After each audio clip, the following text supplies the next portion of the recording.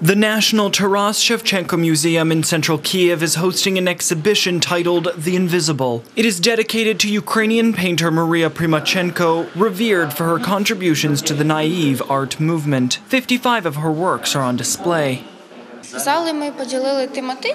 We divided works between rooms by theme. We've got the fantastic beasts, then there's the room with the domestic animals.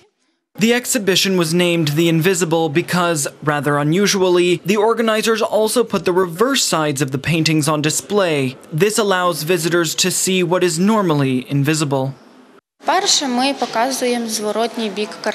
the first time, we're shown the reverse side of the paintings. The captions are written by Maria Prymachenko herself. We have photographed them and printed them below the paintings. Nobody has ever done it before. It shows these works in a new light. Sometimes captions reveal a lot more information and the plot becomes more interesting. It's like a comic book.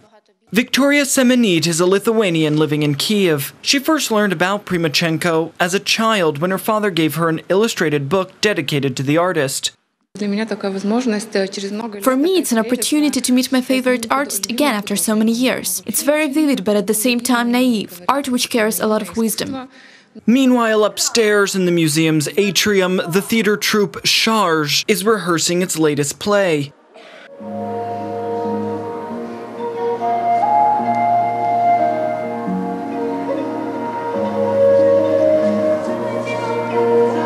For Prymachenko lovers, the actors are to perform Paradise Land. The play unveils the two different realms of Prymachenko's art. Her life was divided into real life and the life of her imagination, different images, her dreams and her childhood fears. And we're combining all this. Дай Бог.